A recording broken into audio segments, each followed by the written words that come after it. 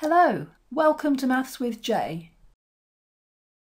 Last time we saw that we could calculate this volume using Cartesian coordinates, but it was really very tricky to do. And in fact, in this situation, polar coordinates will be a lot easier to use. So let's first of all remind ourselves of the important things about polar coordinates. We'll put our x and y axes in to start with, and now we'll add in r and theta. So you'll remember that theta is measured anti-clockwise from the x-axis, and we can see that r squared is x squared plus y squared. We could also write x as r cos theta and y as r sin theta, but you can see actually in the example we're looking at here that isn't going to be necessary. The important thing is to just look at what a small area would look like, because remember that when we use Cartesian coordinates, we're thinking about a small area,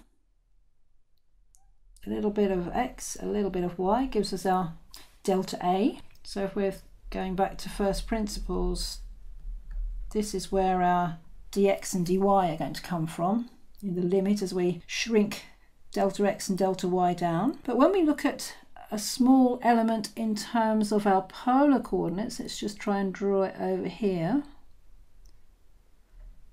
This is obviously drawn on a very big scale, kind of zooming in. So we've got a very small increase in theta, delta theta, but the arc length is going to be r times delta theta, and a little increase in r, delta r.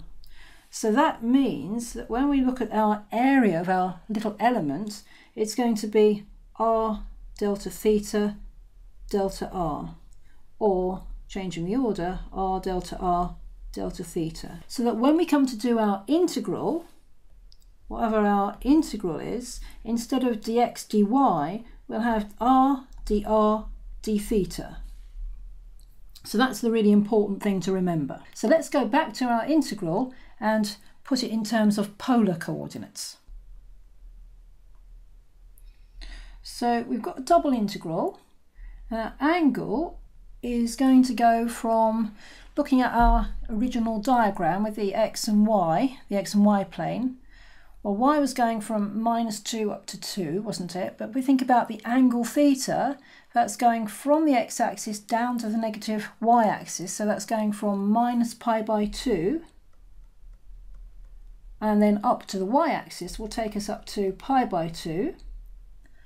And then the r, well, starts at the origin, so r starts at 0, and then the semicircle has got a radius of 2, so that's going to go up to 2. And then x squared plus y squared is r squared, so we're integrating 4 minus r squared, because we're taking away x squared plus y squared. And then remember, it's not just dr d theta, but r dr d theta. So let's have r dr and then d theta. Now this is really simple to do. We could actually separate out these two because there are no thetas in there at all. So we could think of this as the integral from -π/2 to π/2 of 1 d theta multiplied by the integral from r is 0 to 2 of 4r minus r cubed, multiplying out that bracket there, dr.